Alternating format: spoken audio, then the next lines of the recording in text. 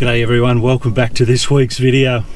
It's been quite a while, so my apology. You may remember in my last video I said this. As I said before, we are expecting a change this morning, and usually preceding those changes we get these amazing sunrises, but well, a change in the weather system was definitely an understatement. And the last 5 to 6 weeks here on the east coast of Australia, we've been absolutely smashed by storms, wind, rain and flooding. Unfortunately, the flooding has been so bad in some of the major cities up and down the east coast that people have lost their lives, their livelihoods and their homes. The rain just continues on and on and on, and there's no sign of it letting up, so I haven't been out shooting any sunrises or sunsets. But today I've come down to the coast here and it's about 10 o'clock in the morning, so we're not going to get any beautiful light. But the main focus today is shooting some wave action.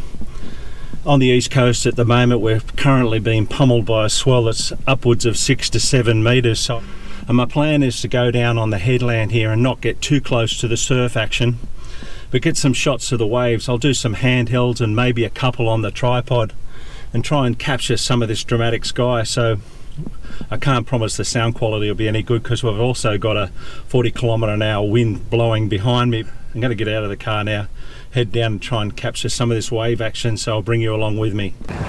Just making my way down to the coastline now, and I've got to be really careful. We're down on the beach shooting this swell, but the idea is that there's an actual cliff face here where the waves come in and crash up against it, so I'm going to try and get a couple of shots of the waves as they impact against the coastline and see if I can grab a shot of that and try and freeze the action.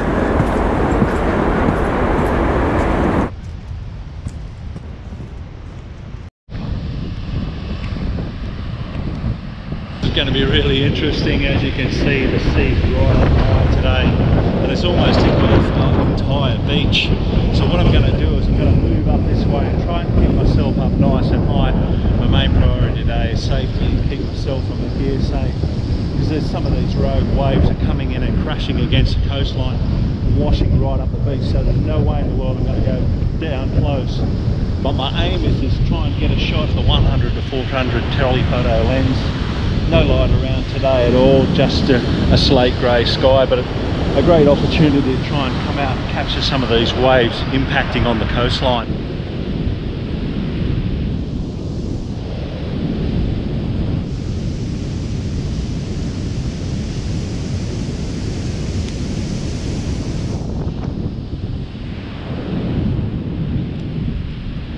So I've got myself set up here with a 100 to 400 GM lens, and I'm about 100mm at the moment, so I'm not zoomed in too tight.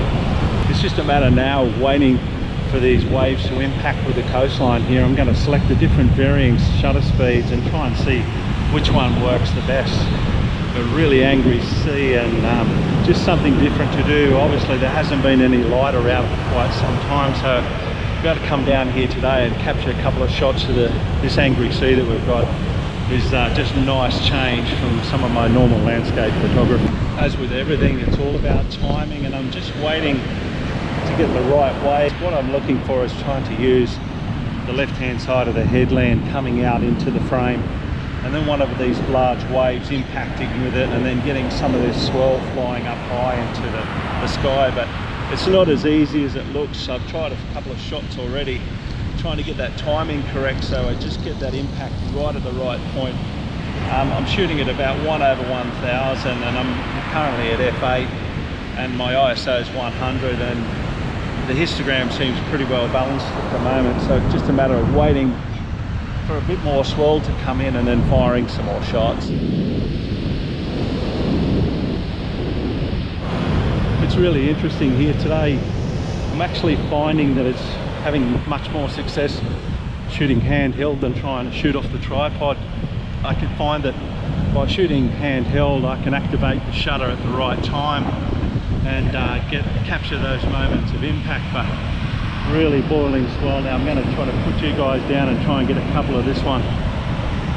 Wow.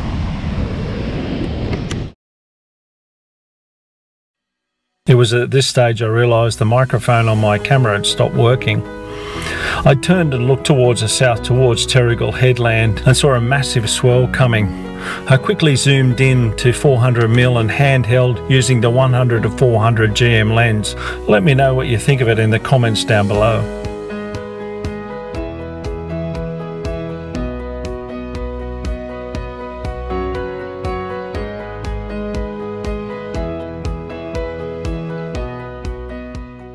Well, that has been a lot of fun. You could easily fill up a memory card here, just sitting here photographing these waves all day. Just absolutely spectacular, and I don't know whether this video or my shots will do this surf any justice, but it is quite large. And just like a washing machine down here this morning, debris everywhere all over the beach. It's something totally different for me, and to get out and shoot some waves, I don't get a lot of opportunity to do that, although I live near the coast and do a lot of seascape photography.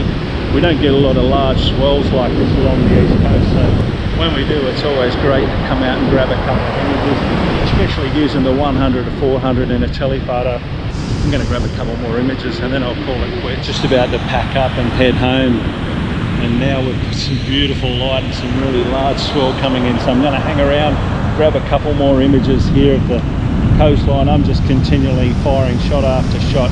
I'm actually back on the tripod now, and I've zoomed in and I'm just actually activating the shutter by my hand.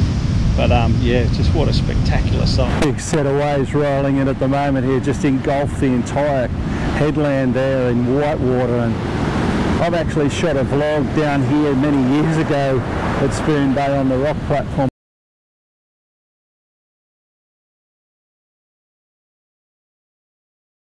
But I certainly wouldn't want to be down there today. We've got a massive set of swell coming in here now, so I'm going to try and capture these ones. It's hard to contemplate how big this swell is, but it's got to be over 4 to 5 metres. Probably one of the biggest east coast lows we've had along here for a long time. But I've really enjoyed this morning, using the telephoto and getting out and shooting some of this wave action.